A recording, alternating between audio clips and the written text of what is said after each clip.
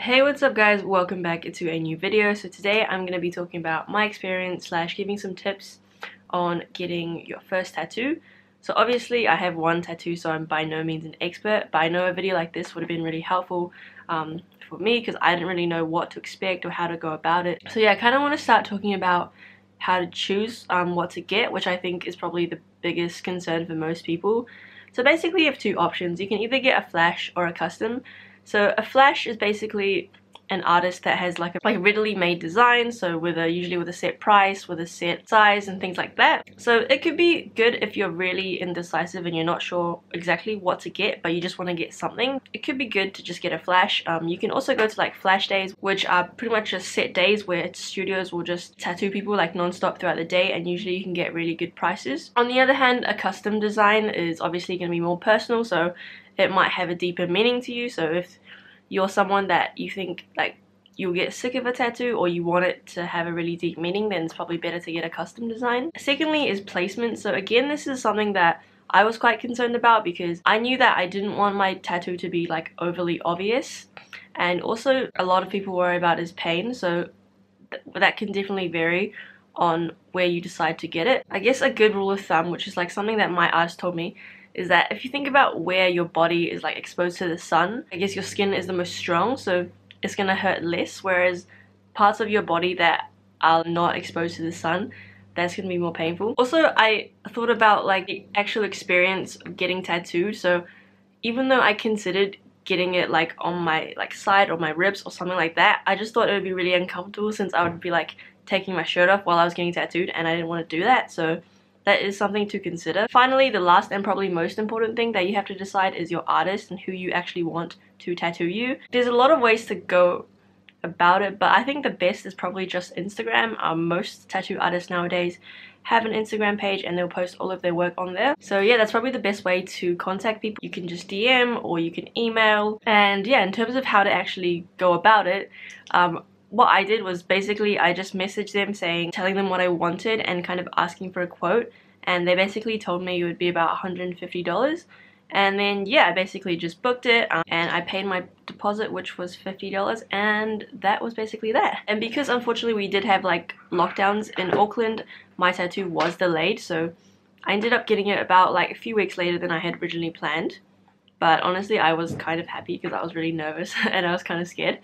But yeah, on the actual day, my tattoo was in the afternoon because I had uni in the morning, and I kind of just booked it after because like I don't want to have to go all the way to the city just to get a tattoo. So the actual tattoo probably took about an hour. So I got something really simple and minimal. So obviously if you're getting anything like shaded or anything more complicated, it's probably going to take longer than that. I arrived there about 10 minutes early.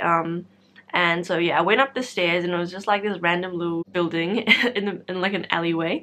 I went up the stairs and yeah, went in, and the guy was there, like he was already waiting for me. So we basically just got started, even though I showed up like 10 minutes early. So definitely think it's a good idea to show up early rather than late.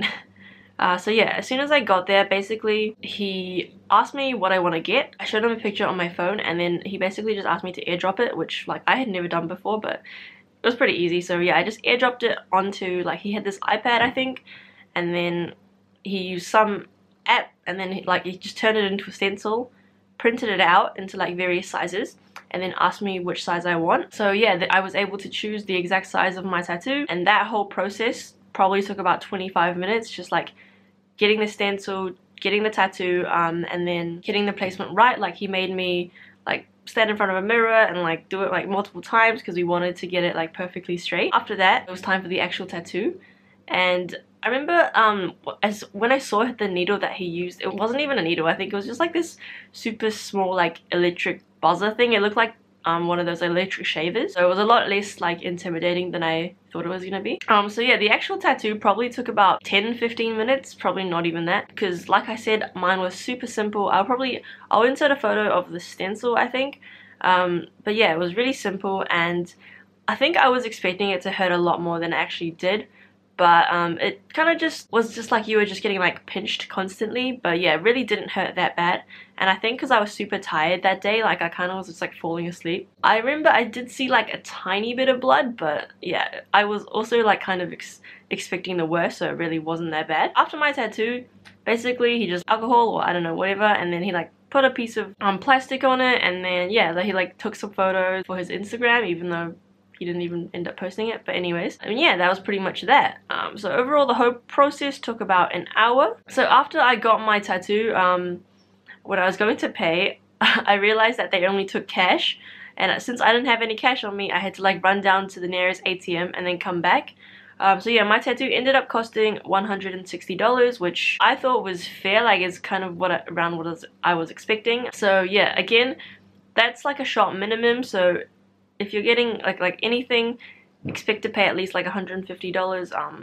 Oh, I guess it depends on where you live. Like in Auckland, that's I think a pretty normal price, like $100 to $150. So yeah, afterwards I got my tattoo and I had to buy like basically like a cream to help heal it.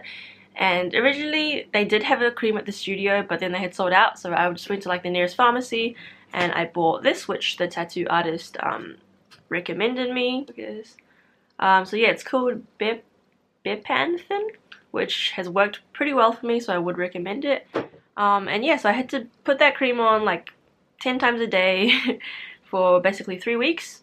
And then it was also 2 weeks that I couldn't swim or, you know, take baths and stuff like that. I remember the day of my tattoo I was super tired, and after I kind of felt a little bit sick as well. I think it's quite normal, like a lot of people feel like that, because you do have to remember that it is like a needle going into your body, and your body is kind of gonna be in shock because obviously it's not expecting it. So yeah, I would say try and chill out for a couple of days after your tattoo, and don't get your tattoo before like a huge event or anything like that, just so you have time to like heal and recover. Finally, some tips. Bring cash with you. Like most studios will only take cash, or they'll prefer cash. So yeah, or just ask your tattoo artist of their like preferred payment method before you go. Also, don't drink alcohol because it does like thin your blood. Like even the day before, try and avoid alcohol. But on the day of your tattoo, definitely like drink a lot of water, stay hydrated, and eat a decent meal as well a couple hours beforehand. Yeah, wear loose clothing as well, because you don't want it to be like super tight, and you don't want you know, you don't want like super tight clothing. It's gonna be like hard to take on and off. And also if you're getting it like anywhere near your foot or like ankles or whatever, like I did, wear comfortable shoes, because you will have to take them off, and you know, you don't want to be like spending 5 minutes just like untying all your shoelaces. So yeah, that's pretty much it for this video. I hope it has been helpful. If you have any questions or any comments, if you're like a professional tattoo artist and something I said was completely wrong, then definitely let me know in the comments. And hopefully you guys found this video interesting and informative, and I'll see you in my next one. Ciao.